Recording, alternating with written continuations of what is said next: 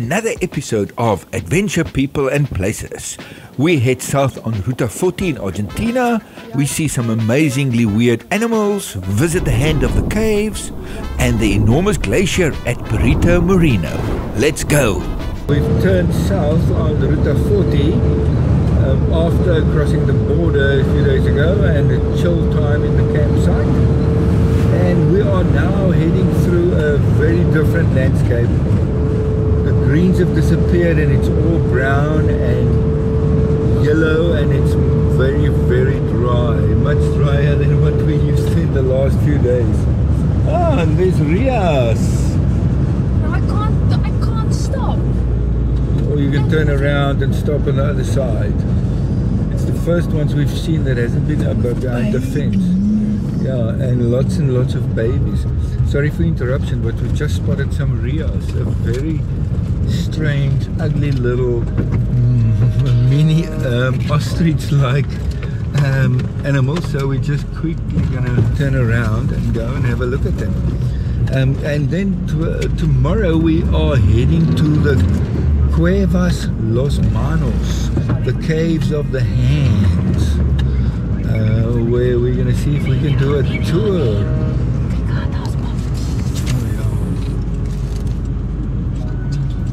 Just stop on the side.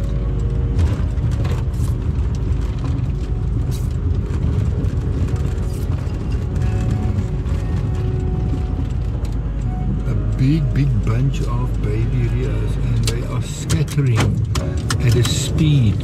Corinne's going to see if she can not scare them because they ran away at a speed. See, now they're trying to get through the wire. Dad's through. Oh gosh, I lost focus. We're causing chaos in the animal kingdom here. As you can hear, it's very, very windy, something we'll have to get used to over the next few weeks. We also started seeing guanacos, an animal of the llama family that lives at lower altitudes and that can survive in very dry climates. They have a wide range and cannot be domesticated. On this route we saw hundreds of guanacos that have gotten stuck in fences and have died. We noticed that they would run off as soon as they hear a vehicle, so we did our best not to scare them. We never saw one getting stuck while driving, so we think it only happens in the dark. Another reason not to drive at night in Patagonia. Then we headed off the tarmac road and drove through the Perito Moreno National Park to get to our next destination. On the way we saw many guanaco, and here they were a lot less skittish, but still quite nervous when we stopped. We had the privilege of sighting many adolescents and babies on this drive. We were also lucky enough to have 2 separate sightings of the Patagonia grey fox. What a spectacular day on the road.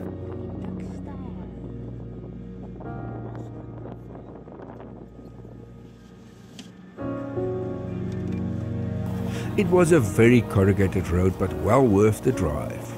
By late afternoon we dropped down into the Pinturas River Canyon and found a place to sleep right next to the road, about 500 meters outside the archaeological site. Ready to head down the next morning for the first tour to the Cave of the Hands, or Cueva de las Manos. We are at the Caves of Los Manos, and there are lots of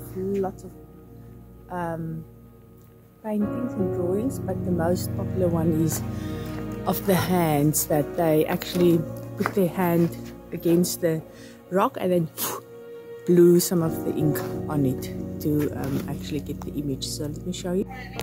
Okay, I think I might have to go now, but these are the hands, lots of them, and then also guanacos, and then there's a huge cave here, probably where they stayed. I'm not allowed to walk on the red line. Can you see the guanacos there in the center in red?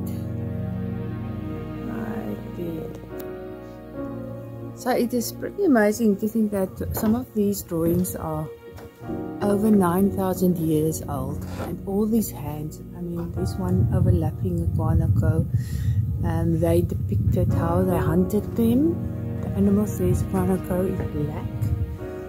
At the bottom, there's some more here. And the colors are from different minerals. The different colors are different color minerals, and then they just mix it with water. This is also a different style. I think they said these are a bit older, and then the woman would actually come and reinforce the drawings. Most of the handprints are left-handed. There are a few that's right-handed. Yeah, pretty nice. Let's move on.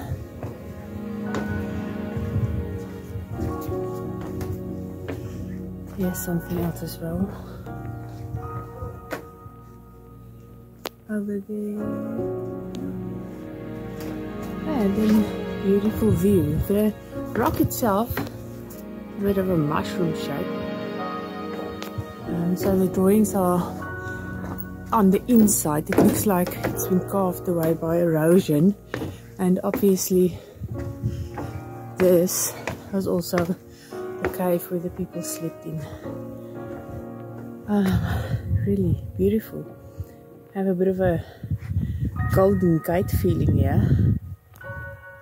There was an enormous condor perched high up on a rock pinnacle above the Cave of the Hands, catching the morning sun and watching over us during the visit. What a privilege to see such wildlife in Patagonia.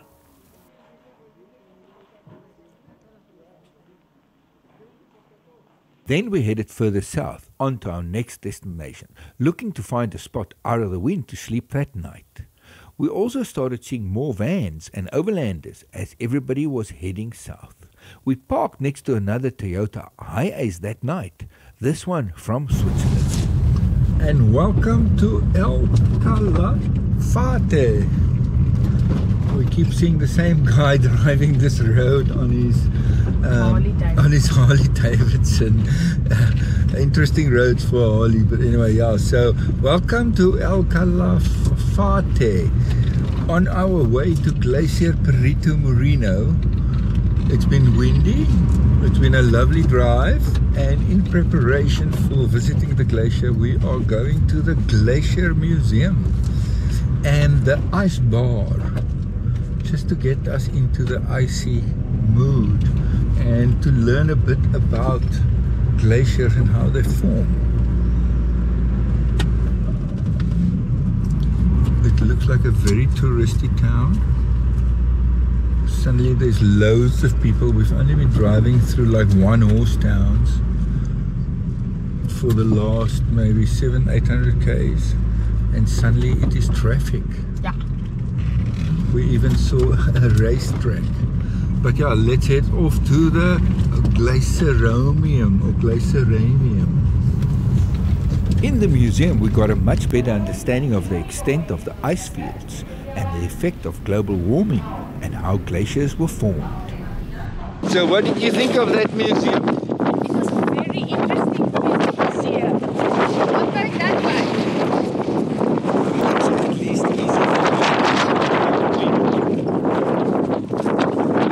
On our way to Perito Moreno Glacier, we caught a quick glimpse of a very rare animal, the Molino hognose skunk, also called the Andean skunk or zorrito in Spanish. They are very shy but quite aggressive little animals. We also saw some lesser rhea and a smaller family of the greater rhea. Very good morning from our busiest wild camp ever. We slept next to a little stream last night, just outside Perito Moreno Glacier, and we are surrounded by overlanders. The first time that we had to go to three different camping spots before we could find space, because there is so many people here. It's really like a traffic jam of travelers and tourists all sleeping in their vehicles, wanting to sleep as close as possible to the park so we get there early. Corinne is just up, busy making porridge. We've just had a cup of coffee and we are slowly defrosting. The birds are out but not much else. And if you listen carefully, there's no wind. So let's have our breakfast and head off to see the glacier.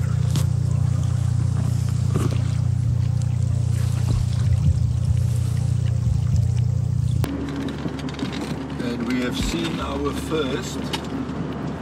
We're not sure if it's officially an iceberg, but it is a big piece of the glacier. Floating in the lake as we are slowly approaching the glacier through a very nice drive.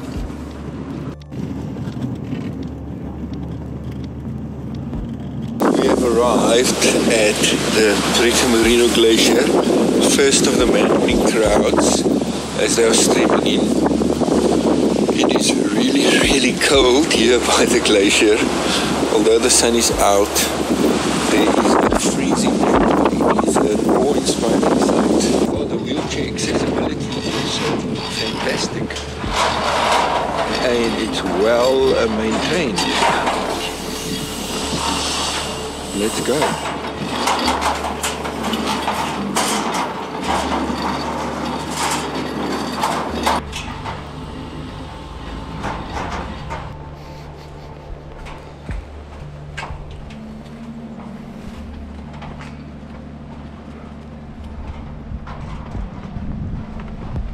Cornering will be a slight challenge as you pick up speed going down. Not sure how much fun it will be going up, but it's lots of fun going down.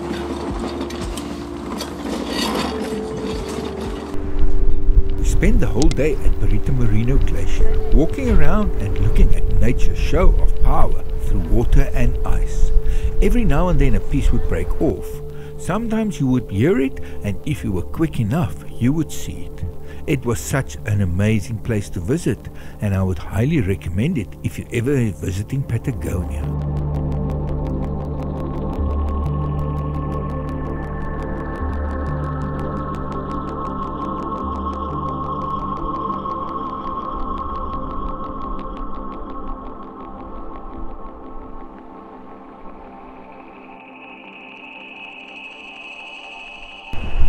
We end this episode with a time-lapse showing the play of the sun on the glacier. In our Where are we going? For Karin to go and do some hike. Woo, we've made it. The last stretch was a bit hard. That's a story for another time. Please head over to patreon.com/Fearless on 4 Wheels to subscribe and get these videos first and view them ad-free. Or like and subscribe this video to support our channel. Thank you for watching.